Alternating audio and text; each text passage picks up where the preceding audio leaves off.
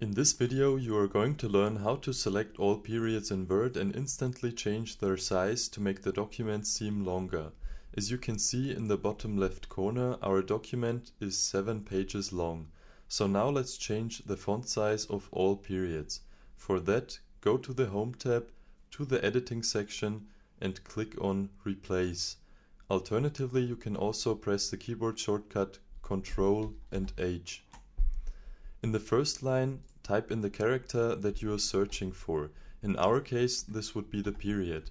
In the second line, type in the replacing character.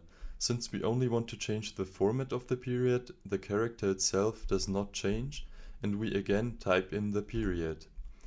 To now change the format, we need to click on More, then on Format, and then on Font. Then you can choose another font size. Click OK and then click on Replace All.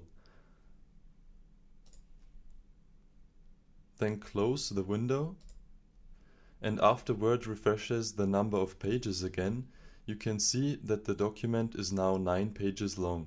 This is 2 pages more than before. And that's it, but before you go, please support this channel by hitting the subscribe button, liking the video and maybe also sharing your feedback in the comments.